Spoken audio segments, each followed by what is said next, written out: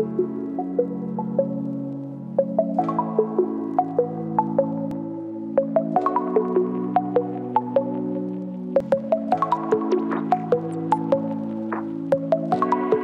there, my name is Oliver, and this is Information Technology.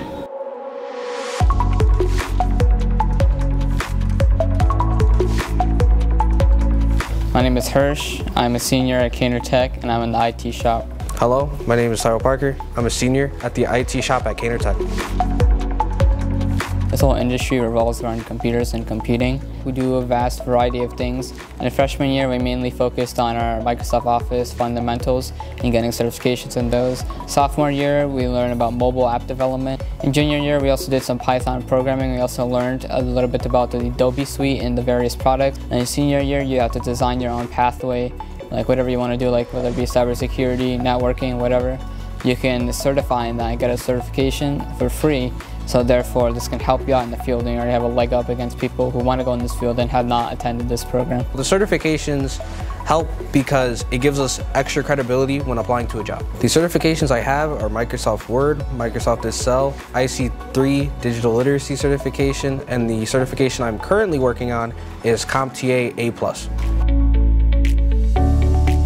This is what kind of stuff we can make with the 3D printer, and it's really detailed if you could look. You're going to be seeing a variety of tasks that we have performed in the shop. The first one is a 3D printer. So in the back of the 3D printer, there's a filament, something like this up here, and it gets fed through this tube into this extruder. And what the extruder does is it's motorized on an X and Y and Z axis. What it does is it heats up and melts the plastic, and then it'll just print out whatever you put on the file. I made this thing with the printer we have. You kind of just take a 9-volt and plug it in, and there's an Arduino which sends a bunch of its outputs to this little MP3 thing. And when you press the button, it just kind of makes noises. A fun little soundboard thing that I threw together. The case that I made for it just kind of keeps it protected, and it also kind of makes it louder. Another thing you're going to be seeing is virtual reality, also known as VR. With this robot, I basically made a program where you put on a VR headset, and using it, you can move around his head. And while you move around his head, you can actually use the camera over here and see what he's seeing. This guy supports Python as a programming language, so if I need him to move his head, I can just say, in one command, move your head to these coordinates. I eventually had a full program which would just move his head in accordance with the headset, and then it would take images from him, it would grab it, and then it would upload them to the headset, and then that's the end product. You get to move around and see what he sees. Another thing you're going to be seeing is digital arts. With this image, I went over to Photoshop and I created this low poly, short for low polygon portrait.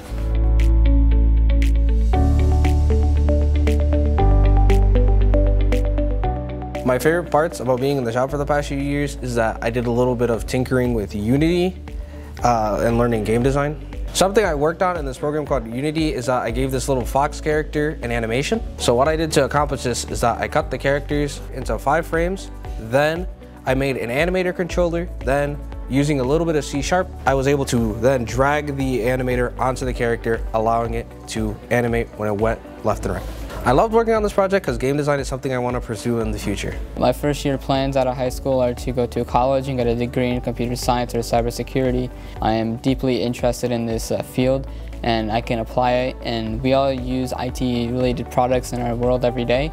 So whenever you work here, you're making a difference for someone in the world, whatever that is. Being in IT in Kaynor has helped me set up for success because IT jobs are in high demand right now, and I have higher experience than those who would normally graduate high school. I feel like I made probably the best choice for my future.